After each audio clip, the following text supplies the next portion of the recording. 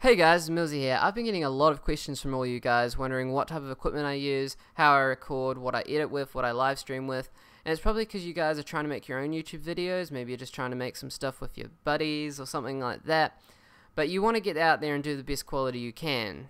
It's quite expensive to get into this, especially if you don't know what you're doing. You go out buying capture cards that you don't know how to use, you go out getting all this other stuff you don't need, and then you end up spending heaps of money when you could have just gone this to begin with and it would have been a better option. So the first thing I'm starting off with is PC recording and what I use to capture my gameplay with, and that would be Dxtory. So as you can tell from the title of the video, the reason why I use Dxtory over something like Fraps, which is what I'm using to capture this actual video, is because Fraps is quite a pain in the ass to use. It's just kind of a dated software. Dxtory is a little like underwell known. Oh god, I'm screwing that up severely. But people don't know a lot about it. People haven't heard about it that much. It's starting to get out there a little more, but it's just so superior to Fraps. The reasons are it's a lot less of a strain on your PC.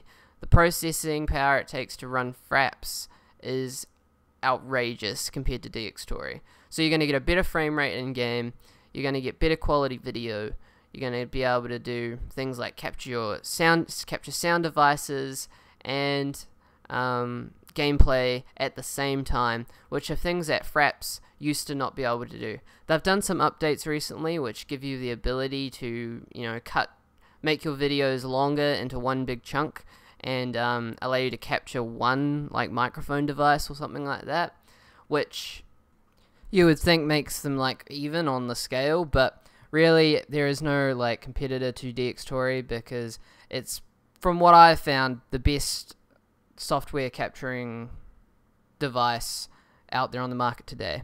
The negatives for it though are it does cost a bit of money, it's hard to find a torrent for it, so you will probably want to pay for this software rather than trying to pirate it or something like that. I paid for it. It's like 60 yen, I think, or something, maybe like 40 yen, and it's like 60 New Zealand dollars. I can't really remember. I'll probably put that in the description, the actual price of it. But it's worth the money, believe me. You can, or the other option is, I just said or 3 fucking times. You can go out and purchase a capture card, like an NVIDIA capture card, which will give you better quality again, but you're looking at like $200. My money, New Zealand dollar, $200 New Zealand dollar to get like a good AVerMedia capture card or something like that. Which, if you're on a budget, you're not really like making a lot of money off YouTube and making any money at all, you kind of can't really afford. Or if you've got the big bucks, go out and get a AVerMedia capture card because that's good for live streaming and stuff like that as well. The other downsides to it are it doesn't capture the desktop, so right now I am using Fraps to capture desktop. So if you're going to be doing tutorials and things like that, you want to be using a different device to capture your desktop. Because Dxtory will only capture anything running an OpenGL or a DirectX output. It won't capture just desktop, it's got to be like DirectX, which is fine if you're just capturing gameplay and nothing really else. It will also capture, enlarged screens and like from YouTube and stuff like that. So if you don't know what I'm talking about. But let's just get started into the tutorial because I've talked for way too long. But just trust me, the software is good. So use this over Fraps. So the first tab here is like the video tab. It's nothing really, just tick those boxes there. It will just show you frame rate and stuff like that when you've got the game open, and just pause the video and copy that. The next tab is the capture folder tab, so this is where your files will go once you've captured them. So most computers have a C drive in them, but you don't want to capture to your C drive because that's where you're going to be running your game from. It's where everything's running, Windows, things like that. So if you have a good desktop which has 2 hard drives in it, capture to the other hard drive. If you're running on a laptop, you might want an external hard drive. Hell, if you're on a desktop, you probably want an external hard drive. So you can drop the hard drive into the program, and then from there you just run a benchmark. So the benchmark that I'm using right now is only giving me 27 megabytes a second or 26 megabytes a second. Now that's because that's my slow 1 times USB hard drive. As you can see, I've got another benchmark here, which is another hard drive there, which is benchmarked at 182. So you want at least plus 100 if you're going to be doing any 1080p videos. You want probably about 40 megabytes, maybe 50 megabytes if you want to do like 720, but plus 100 you're definitely going to want to do good quality 1080p, because just how much the size of a file you're sending over is just going to be going really fast and it's really big, so you need a good speed. The other thing is that hard drive needs to be massive, so you need like a 2 terabyte hard drive. Like a 2 terabyte hard drive will give me an hour and 30 minutes of recording time. No joke. There is no way of changing that. It's the same thing for Fraps. It's just a massive file size. Another really cool feature is you can have like multiple hard drives, so you can record to multiple hard drives. So you can record to like a couple dozen hard drives if you're really OCD or something like that and you want to have backups. I don't really do that. There's some other things you can do where you can like put those files together or something like that, but that's just a cool feature if you want to have backups. So moving on to the next tab is hotkeys. So your hotkeys can be really anything you want. You have all these options to select as hotkeys. I only ever use one, which is my video stop and start movie capture card hotkey. So you can have that set as anything, F keys. I use the number pad plus key because you want to use a key that you don't use in your game very often, and yeah, you don't want to be hitting it because you'll turn off your video and not realize. A cool thing is though, once you have your counter up the top, your FPS counter up the top, you know when you're recording, when you're not, so you can always check that as well. But yeah, so I just put it as something mundane that you don't use in any of your games, like number plus. So the next tab I'm going to be showing you guys is the video settings tab. So this is the good stuff. This is what you need to pay attention to. So we're going to start off with encoding. Excuse me. So encoding is, you can download any encoder off the internet if you have a preference to an encoder, or you can do research and select which encoder you want out of there. But to be honest, I just use Dxtory encoder. It's perfectly fine. It gives me really good quality video, and if you start messing around with stuff like this, you don't really know what you're doing, especially if you don't really know what you're doing, and you can kind of, it's just a lot more extra hassle to get like very mild quality video. You can put like both videos beside each other and not notice any difference, like unless you're really looking. So it's just Dxtory video encoder is where you want to go. The next thing you can do is click the tab here, and once you click that, it drops down a format video. So you can select true quality, low quality, high quality, or medium quality. Now this is in case like your hard drive is smaller, or you want to record in a lower quality, or you don't really have that hard drive to be able to keep up with it. The file size is going to be smaller, but the quality of the video is not going to be as ideal. Now when I say the quality of the video is not going to be as ideal, it doesn't mean the quality of the video is going to be bad. Low doesn't mean it's going to be garbage quality. It's still going to be perfectly fine quality to watch. High quality is just a better version of that.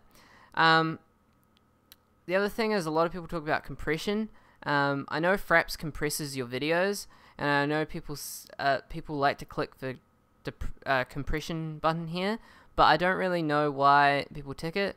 So I just don't tick it. I just don't think it's a good idea to compress your videos. I don't see why that'd be a good idea.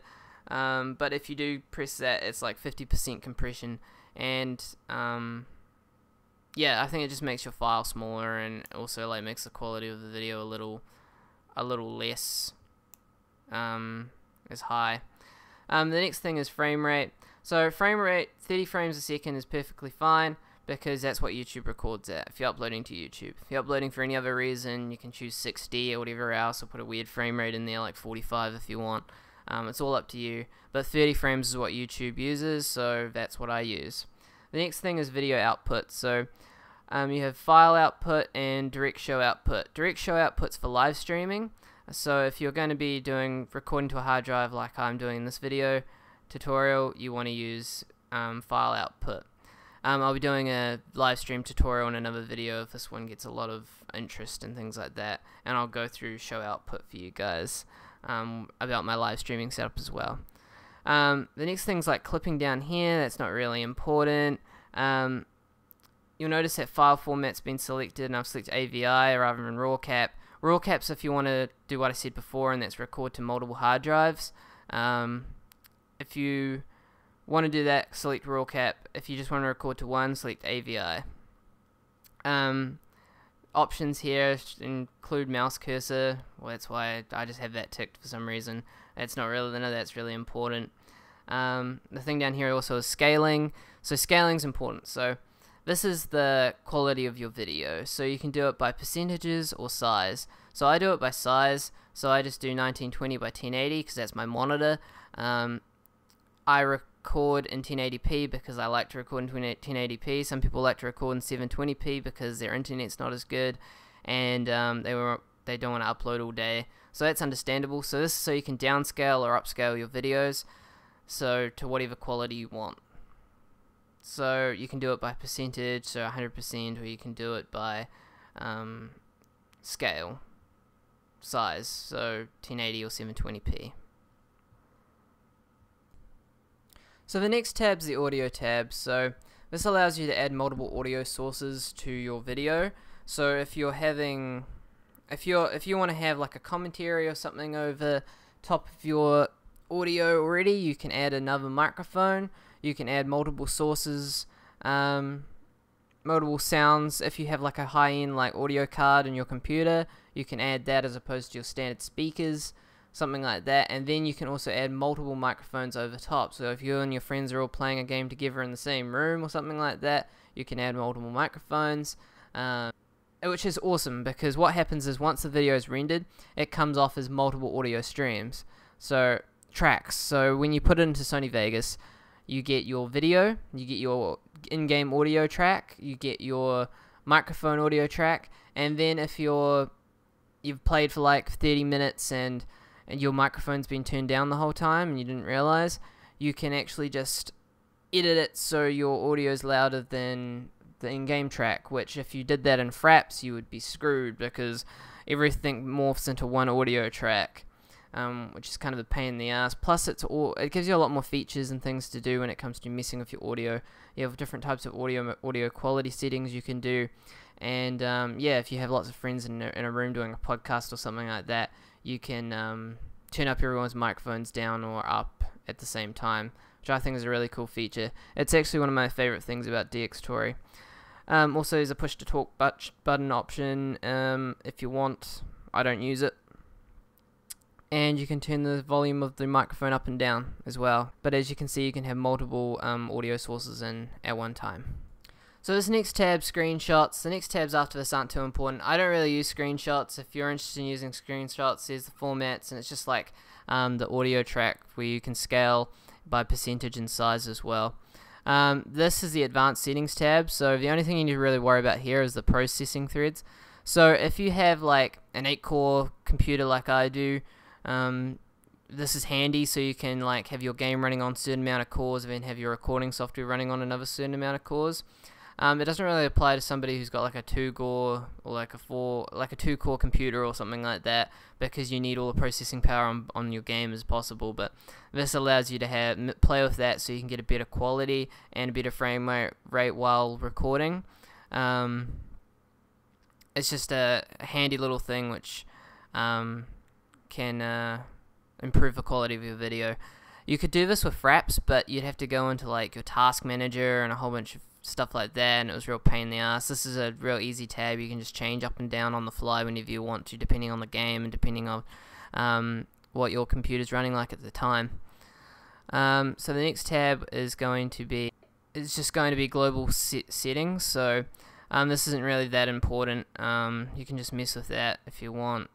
And the next tab is information, which I'm not going to show you because it's got all my information, like my account name and everything like that. So yeah, this has been the Dxtory demonstration. At the end of this video, I'm going to show a little bit of gameplay from Dxtory, of not much editing done to it at all, just to show you what the quality of the video is like at 720p. But yeah, just trust me, this is a really great program. If you guys enjoyed this tutorial, make sure to like, comment, subscribe down the bottom. If you need any help, just feel free to ask any questions. I've pretty much told you everything I know, but you can ask and I can give it a shot. Or if you guys are interested in any of the software that I mentioned before, seeing a tutorial from that, just PM me and I'll get started on that as soon as possible. Thanks for watching, guys. This has been Millsy. Make sure to subscribe again and drop any comments that you have. This has been Millsy. I'm out.